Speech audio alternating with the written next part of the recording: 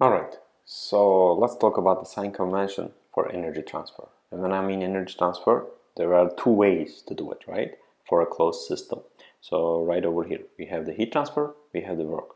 So the question that I am trying to pose, and you may be thinking this is kind of, very easy to understand.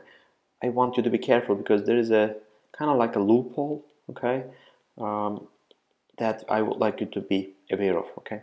So this is my system, right? So let's say that I have a Q in, okay? And Q is heat transfer, right? Q out.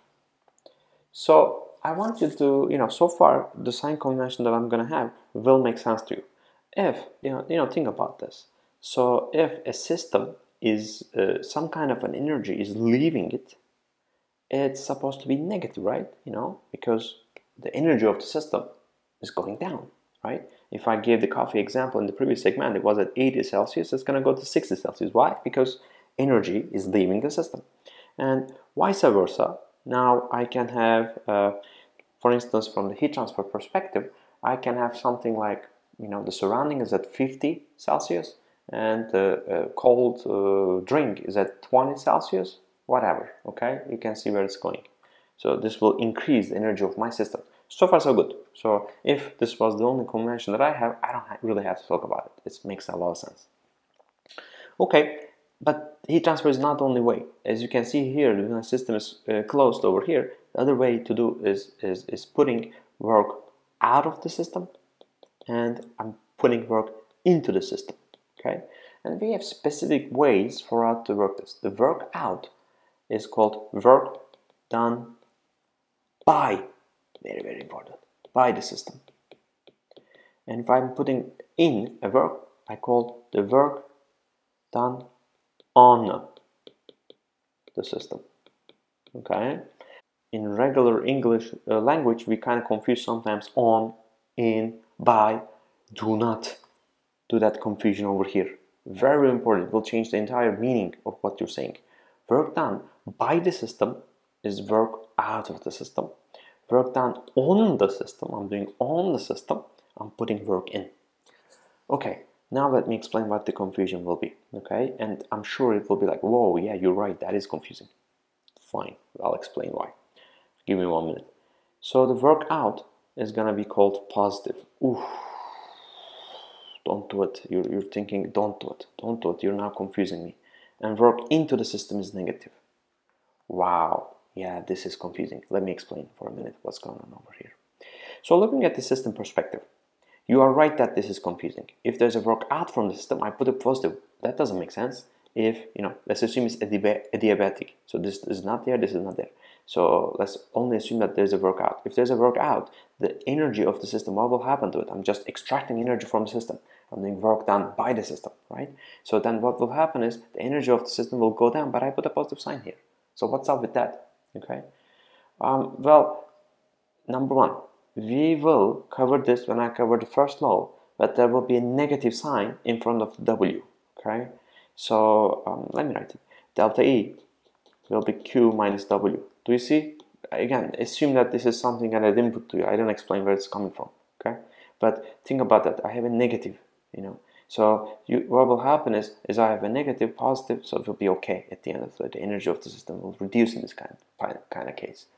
So then the next question may be, well, this is kind of silly. Why don't you simply be consistent and call it W plus, and then call this a negative and call this a positive? Yeah, from this point of view, you're absolutely right. It is silly. You're absolutely right. But here's where it's not silly. Okay, I'll go back to the system. The example that I give it, I'm going a little bit back. There we go. So let's look at this system. If you remember the module, I mean, you should watch this before this segment. But I have a turbine, and what is happening is, you see what I put over here? Actually, I simplified this. There's a turbine. This converts to the shaft, rotation of the shaft, and the rotation of the shaft is connected to a generator, and generator converts to the electrical energy and supplies to the city nearby. Right? The point is, I'm taking energy out. Okay.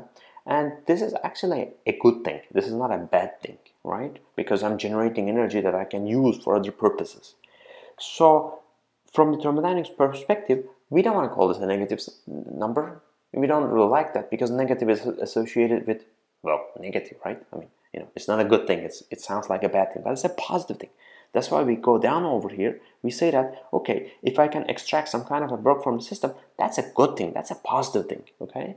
And if I need to put in the work, for instance, a pump, okay? The goal of the pump is to accelerate the velocity or, increase the pressure. We'll talk about these. But the pump basically increases the velocity of the output, right? But I have to put work in, and that's not a good thing. It's a negative. So I have to, think of the negative this way. If I want to operate a pump in my home, I'm losing my money every time, like if I have $10 in my pocket, the pump is operating, it went down to $9.90, okay? So I lost 10 cents because of this whole operation of the pump, okay?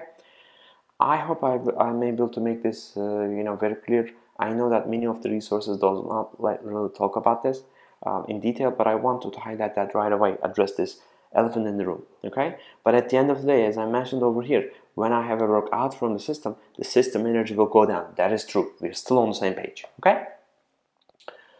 Okay, so I want to also address another thing that is not, that is an important thing from the mathematics perspective. In the previous Excel module 1, what I said was, I said the states are point functions, right? Okay, the states are defined by the properties. Temperature is a property, pressure is a property, specific volume is a property, density is a property, internal energy, specific internal energy is a property. Yeah, these are properties. And these are more like some things that we are more used to in mathematics. So if I'm interested in, for instance, the derivative of it, I can do dt, dp, etc. You get the point, okay? And if I take the integral of them, like, the pressure difference from, if I go from, P1 to P2, well, I'm going to get, integral of this is P, and, like this, right? P1 to P2, so then this will be P2 minus P1. Nice. This, I'm not introducing anything new. You knew this already. If you don't, we have a major problem, okay? But now, these are called exact differentials, by the way, okay? We kind of don't state it as an exact differential because this is like norm. This is the normal one, right? So here's where it gets a little bit tricky. The heat and work, heat transfer and work, are path functions. It depends on my path, okay? I don't want to talk a lot about it, but if I have a, for instance, PV diagram, underneath of this is going to give me the boundary work, okay? Again, I didn't discuss these things, so I'm not gonna, so it really depends how I go from this state 1 to state 2. If I go like this versus go like this versus go like that, what will happen is I'm going to get different amount of work from the system, okay? So then this is really a path dependent, okay? So these are path functions, okay? And the path functions are weird in mathematics, and they are highlighted by inexact differentials, okay? So this is a little different. I want to, just get from the get-go. So I'm not going to use, d, w, d, q, because those are exact differentials. So I don't have something like that called. Del w, del q is what I will have for this, okay? Unlike this one where I have properties which are point functions, these are path functions. And another thing that I will have is this 1 to 2 is not going to be, I did P2 minus P1, right? This is not going to be W1 minus W2, because it depends on the path. Because if you subtract this, think about it, if you subtract this value from that value, that's a constant regardless of how I go from here to here, right? If I go like this, like it's going to be 0, but then if I go from here to here, it's going to be huge. But if I subtract these two values, I'm going to get the same value, okay? So that's why we abbreviate this by W1 to 2. In this particular manner, it simply says that it will be a function of the path that I take, okay? This is going to do it for this particular segment. I want to talk about mechanical forms of work, but it will be too long, and I want to focus on it because we use this a lot, okay? Thank you for watching this segment. I'll be back in soon. Thanks.